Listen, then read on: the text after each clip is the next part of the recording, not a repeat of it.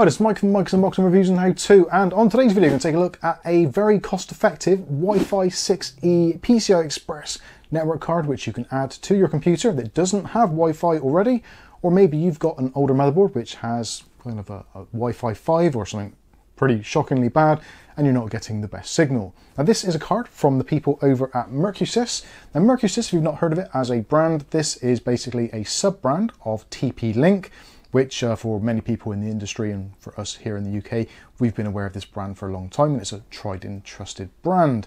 Now in order for TP-Link to offer some of their products at a slightly cheaper price, they've come up with the Mercusys branding, and they do all sorts of things that the main TP-Link brand do, such as Wi-Fi adapters, network cards, switches, hubs, routers, mesh systems, all that kind of good stuff. So I strongly suggest you check them out if you want to save a few quid.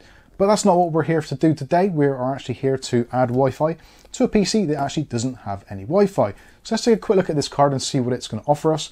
And also we'll discuss the price, which at the moment is pretty decent. You can pick this up, which is a Wi-Fi 6E card, for somewhere in the region of about 20 UK pounds. As always, I'll put some affiliated links in the video description so you can check out local pricing in your region. Now something else which is actually really important for this, for those of you that maybe you've already got Wi-Fi, but if you want to add Bluetooth, this is great because it also integrates Bluetooth. So this comes with Bluetooth 5.3 built in. So if you've got a wireless headset or some other devices which use Bluetooth, this is going to be a great card which can take advantage of both the Bluetooth and also the 2.4, the 5 GHz and 6 GHz band spectrums for Wi-Fi. Some of the cool features of this card, so it'll support up to 2.4 gigabit per second on your Wi-Fi, which is excellent. Obviously you will need to have a router which will support that, so if yours is Wi-Fi 6 you'll be a little bit slower. Wi-Fi 6E, then you should get the best speeds. Also this, like I said, supports Bluetooth 5.3. You've also got a powerful Wi-Fi chipset, so the chipset itself is actually an Intel chipset, which is always preferable if you're looking at Wi-Fi. Intel chipsets do seem to be the most widely supported and also easy to install because generally the driver is built into both Windows 10 and Windows 11, meaning you don't need to install separate drivers. Also, this supports MU-MIMO, which basically means multiple in and multiple out. So traditionally on kind of older devices, you'd have one antenna, which would be kind of like the incoming signal, and one would be the outgoing signal. So yeah, you get the general idea. Whereas now these will support multiple in and multiple out. So you can have one antenna doing multiple things at the same time, basically increasing your bandwidth and increasing your speeds. Another nice feature as well, if you are somewhat security minded, this new version actually also supports WPA3, which is the kind of the latest iteration of the WPA standard. Ideally, you want to be steering well clear of WPA. WPA2 is widely supported, but not quite as secure as WPA3. So if your device supports it, i.e. your router or your mesh, I would strongly suggest turning on WPA3 for that enhanced security. So let's take a quick look at what we actually get in the box. So you get the card itself, which is actually quite nice and quite small.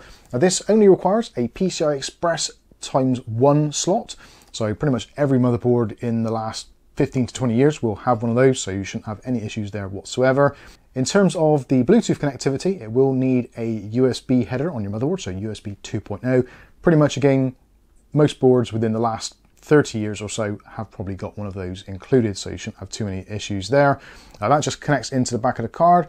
You've also got a heatsink as well on the chipset to keep things nice and cool, even in the most demanding of gaming sessions or high transfer bandwidth situations where you're transferring loads of files over your network.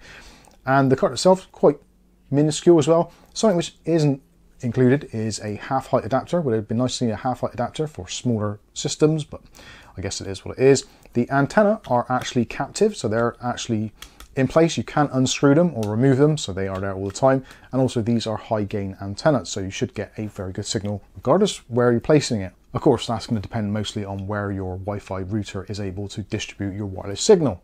Also, for those of you that might be struggling with drivers, if you're using an older installation of Windows, that does come with a driver's CD, and also it comes with some installation guides. But you won't be needing any of that because we're going to show you how to install this on a PC right now. Okay, so taking off the side panel off our PC, and what we're looking for is the PCI Express slots. And in this particular instance, we need a ×1 slot as a minimum. You can install it into a ×4, ×8, or ×16 slot should you have one available. I'll give you a close-up of the slot so you can see what it looks like.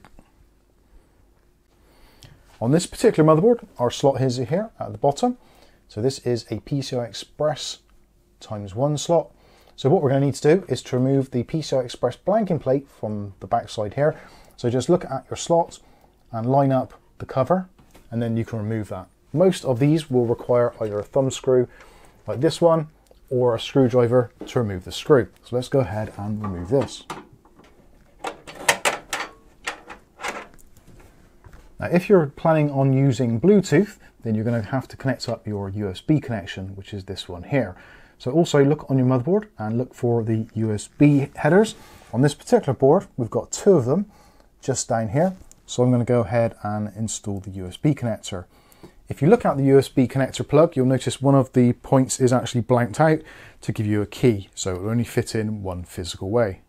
So with your USB plug installed, it should look something very much like this. Of course, you can route the cables out the way after, but I find this is easier to do it now whilst it's a little bit clearer in that particular area. So the next bit to do is to actually install the card into the physical slots. Now this is actually a little bit more difficult on this particular model because of the way the antennas are situated. So you do need to actually push the antennas through the back of the system. So let's show you how to do that. So if we grab the card and then fold out the antennas, and then we're going to slot those through where we've removed our PCI Express blanking plate a little bit earlier on, and just push the card all the way through. And then the little gold fingers on the bottom here line up with the slot and push it in.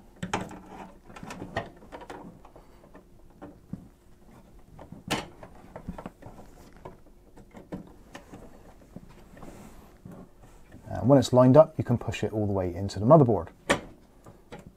Sometimes it'll click into place, other times it might not. Then all you need to do is to replace the screw that we took out a little bit earlier. So just lift that up a little bit to line it up and get your screw.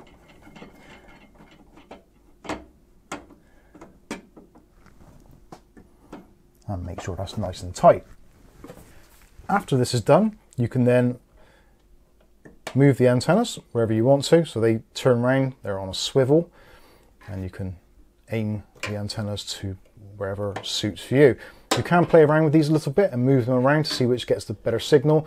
Sometimes you may find that having one off to the side and one upright gives you a better signal, but if you play around with them, you should work out what's best.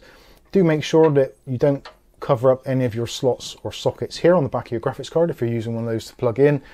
You can of course move those around after should you wish to, but it's probably easier just to make sure that they're out of the way to begin with. So that is pretty much it. All you need to do now is to turn on your system, and you should find that Windows will automatically recognize the chipset, especially on your Windows 11 and also Windows 11.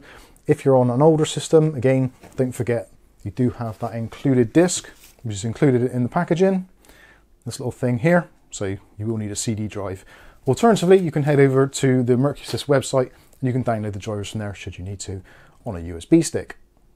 So there we go, there is the installation finalized, and don't forget, if you've taken out a PCI Express blanking plate, put it somewhere safe, maybe put it in the box if you're the sort of person that keeps all your boxes, or put it into your motherboard box just for safekeeping, just in case you ever change. Now, to address some questions which I'm probably going to get asked, why not Wi-Fi 7? Well, Wi-Fi 7 is incredibly expensive still, and also you will need a Wi-Fi 7 router or mesh system in order to take advantage of those speeds. So in my mind, I think it's a wasted opportunity and also wasted money, especially if you're putting together a more budget-based system. That extra money can go into things like a better graphics card, some more memory, more storage, that kind of thing. Also, for those of you that don't want to use Bluetooth and you have no interest in using Bluetooth technology at all, you don't have to connect up the USB connection. So if you don't want to install that wire, you certainly don't have to. And actually, I did find with this particular case, which is the Montek 903 Max Air, there's actually a couple of little cutouts there, which has enabled me to do some very, very clean cable management with the USB cable coming from the card. It's tucked into one slot underneath the back, then back up through. And it looks very, very clean in my opinion. Something else which is going to be glaringly absent from this particular video is any form of benchmarking. Purely for the fact that my Wi-Fi mesh system is only Wi-Fi 6, not Wi-Fi 6E.